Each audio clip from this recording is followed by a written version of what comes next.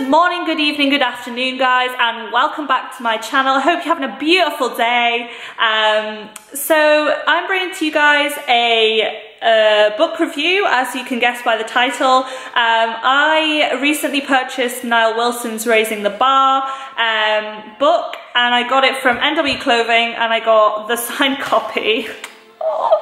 Yeah. So I am thoroughly excited to read this book.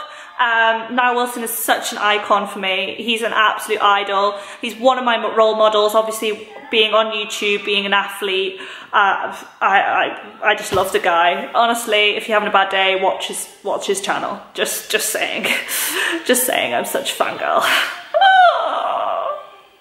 But anyway, so without further ado, I'm gonna stop rambling on, because I already know it's gonna be a long video, because I think I'm gonna do a chapter by chapter response to each chapter, obviously. I'm sorry if there's any spoilers and you've not read it. Unfortunately, I can't control myself, so obviously you will gather pretty quickly that I am such a fan of him. Yeah. So, without further ado, let's get into the video.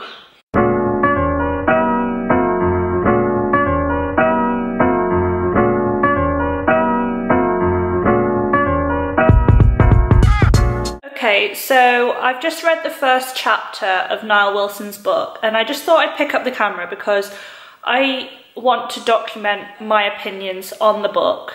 And obviously I respect Nile Wilson as an athlete so much, and I'm very inspired by what he does. So naturally I am very biased towards him in this. But just from the start, he really talks about the importance of failure and fear, and the importance of overcoming fear to achieve something, and how important it is to fail in order to improve. And I think this is such an important thing, which not many people talk about in sport. Not many people talk about failure. Not many talk about like the hard times that they've gone through. Most people just talk about the success. But I think that mentally it's so important to learn to deal with failure, and I think he nails it so well in this book. Like even him talking about the way he approached his ankle injury in 2017, and the way he approaches stuff mentally, I think it's so important to learn from that.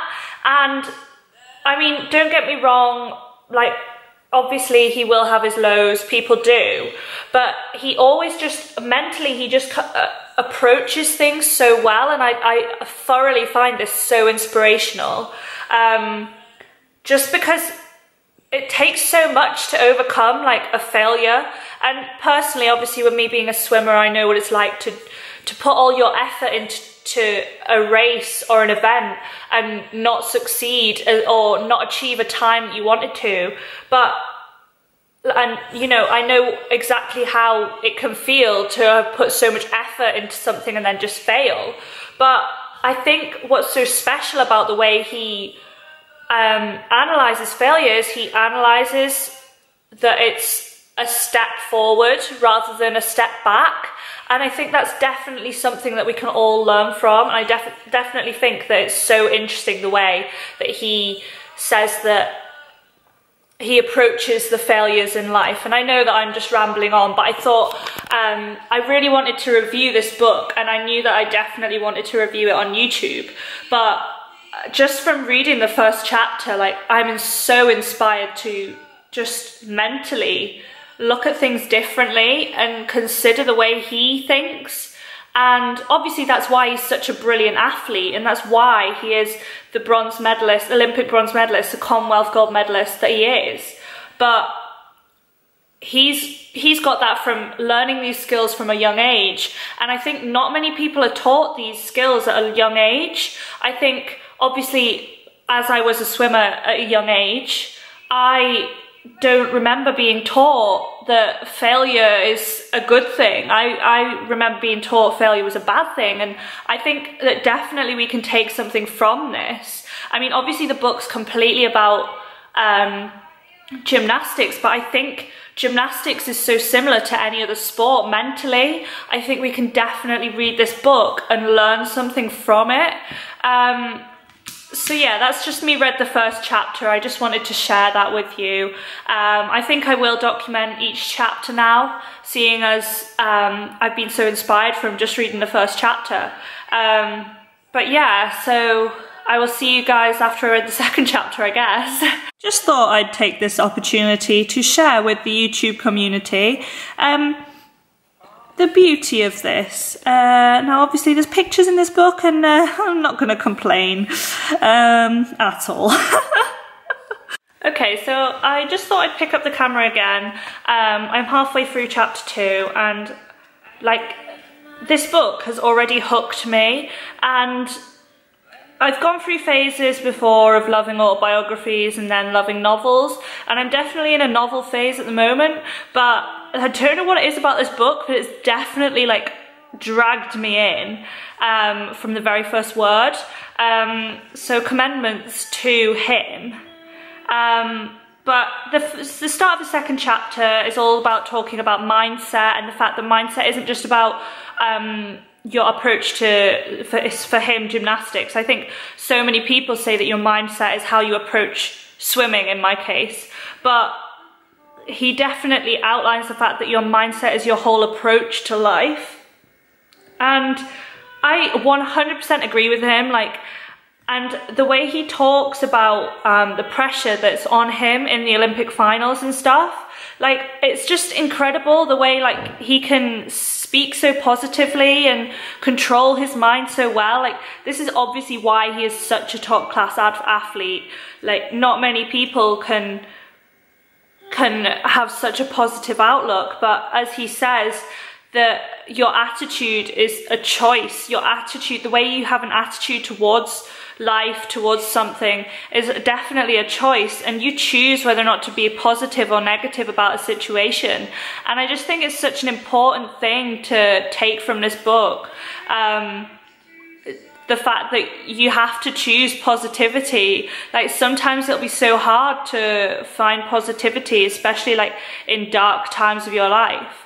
But I find it so inspirational, the fact that he makes us all aware that you just have to choose positivity. Like, why choose negativity when you can choose something more positive?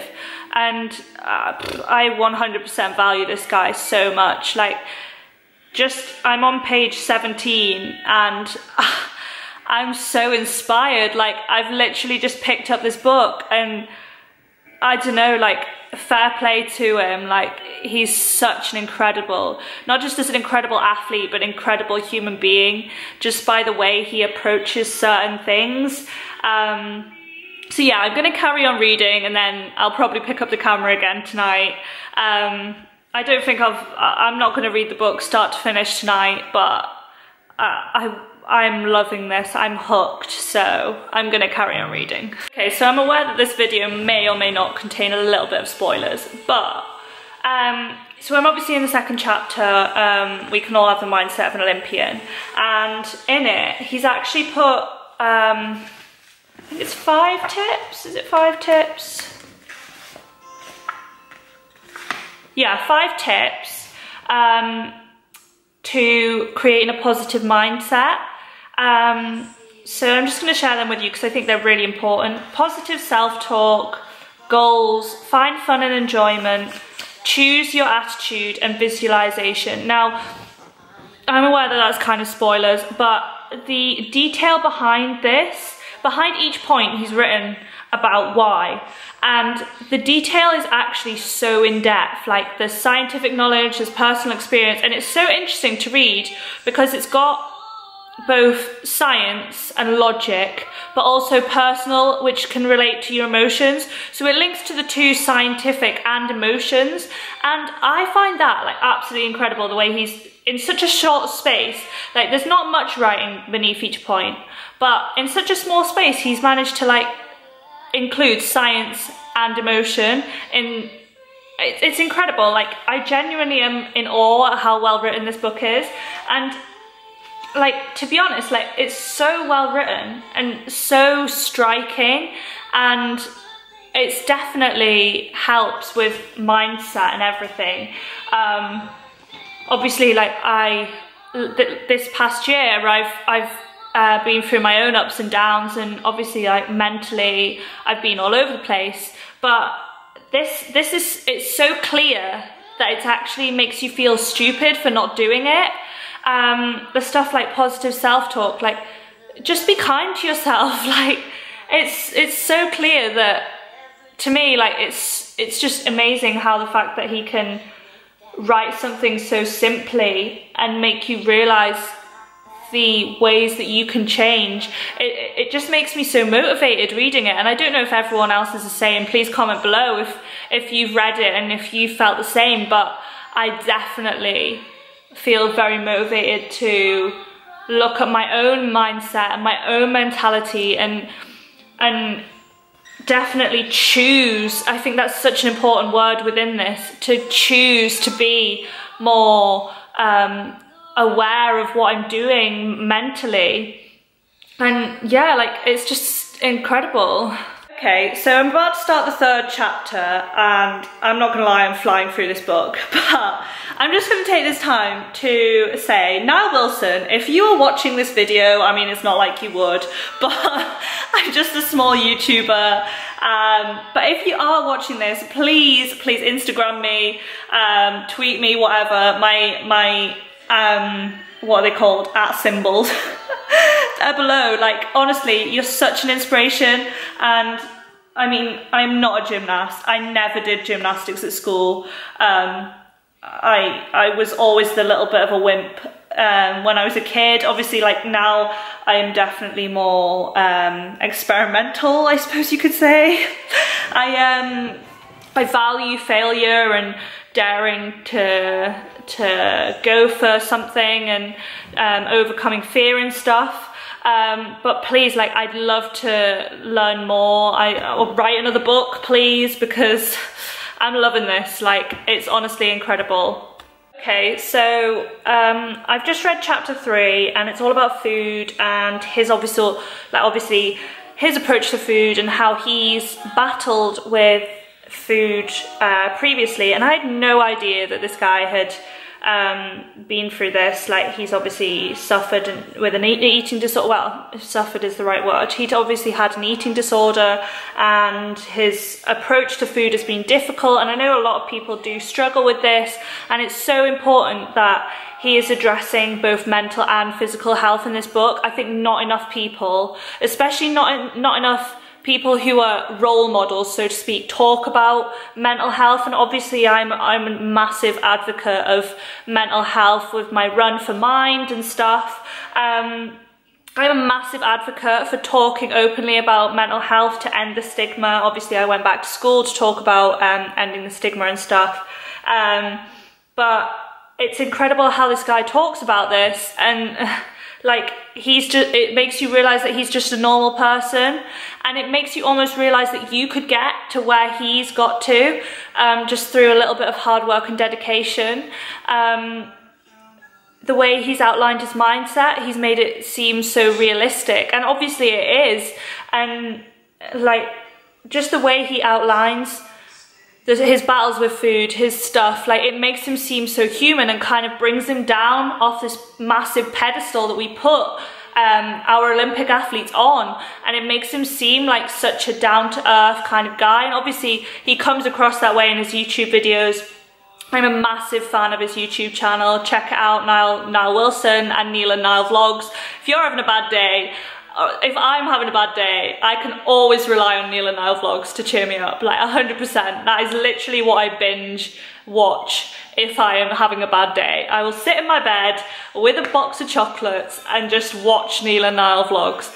But I'm getting off topic here, so yeah, like, the way he's outlined his problems with eating,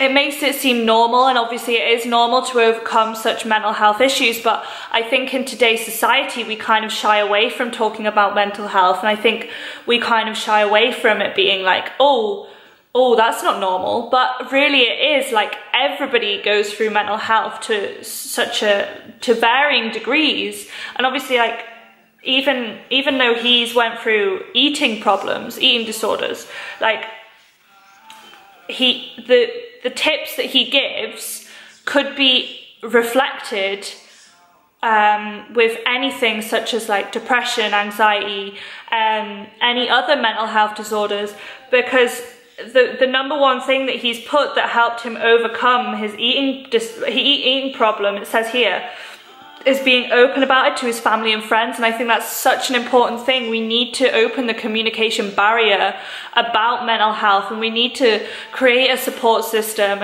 and you know, like, talk about it, because shutting it out and pretending it's not there is really not healthy, and it really is important to get help.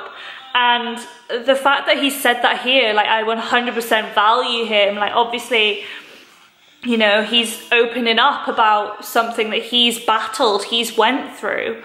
And considering he, like, talks so well about his mental health and stuff, and his mentality, I think it is important to remember that we all go through stuff. I feel like I'm just rambling on, but I honestly, I'm loving this book so much, and the stuff that he's talking about, I am so passionate about. Obviously, health and fitness is my kind of thing. Obviously, being a swimmer, I know what it's like to have the pressure to compete and compete well. And I just am absolutely loving this book because it really hits home for me.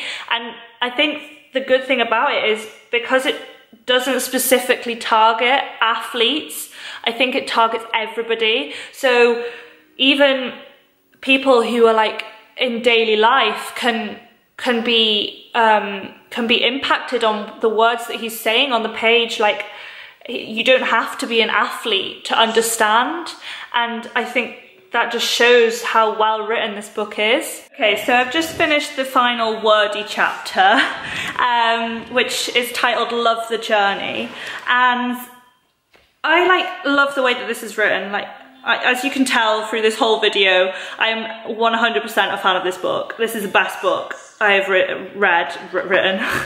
I didn't write it. It's the best book I've read in such a long time. And the fact that he's left a separate chapter for loving the journey, I think is something that really resonates for me. If you've not watched my swimming journey, I'll leave the link below. I fell into the trap of not thinking about enjoyment and thinking about outcome too much.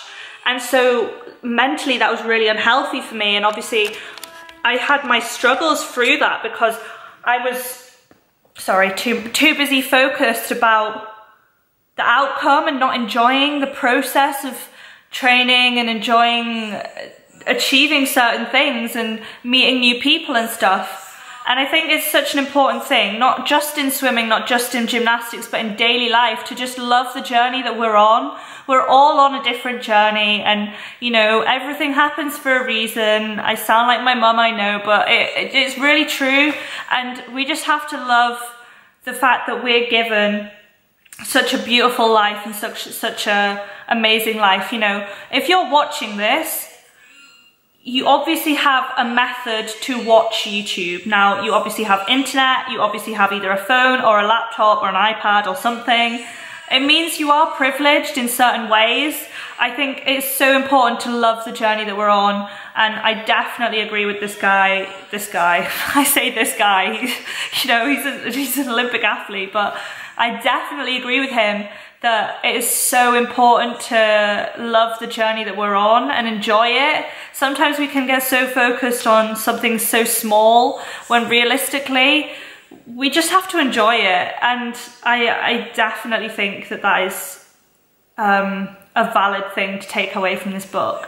So one last thing I'd just like to add about this book is there's like little weekly schedules and training plans within the book itself, with pictures of how to do each thing and things like that.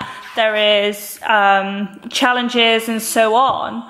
But I love the fact that it encompasses so many different things. So there's cardio, there's handstand, there's full body, there's core, there's flexibility, there's rest, which is obviously so important, but there's also mindset. And I think the fact that he values the fact that it's focusing on his face, it's not focusing on the words.